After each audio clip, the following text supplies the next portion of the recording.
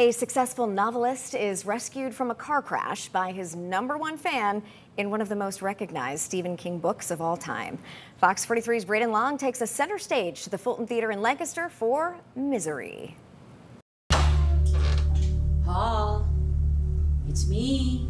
What happens when you become successful? What happens when you're somebody the public needs something from? What do you sacrifice? What do you give up? Whether you're a writer, an actor, or even a meteorologist, you can't always please all of your fans. The Stephen King thriller turned film and play takes an extreme view of a disillusioned, disturbed fan.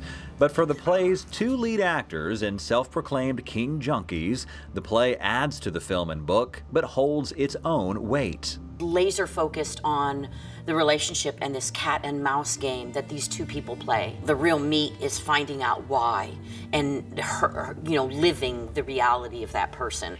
And you really get to do that in this. He also gains a great deal from her because of her love of his work, because of her love of his character. He gets something really valuable from this experience. For our leading lady, playing #1 fan Annie Wilkes, learning more about the iconic character has been an experiment in psychology. As twisted as she is and the issues that Annie has, there are moments when I want people to feel sympathy for her. You don't have to like her, you don't have to agree with what she does, but if you have some understanding of where it's coming from and why, then I've done my job.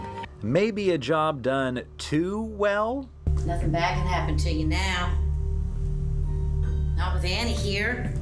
But boy, there is something, about saying and doing things you never would do in real life. It's something cathartic about it. And while a treat to be in the play, the cast says movie fans will have plenty to enjoy for the stage.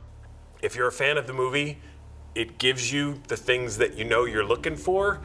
But if you don't know anything about this story at all, you're going to come and have a thrilling afternoon or evening.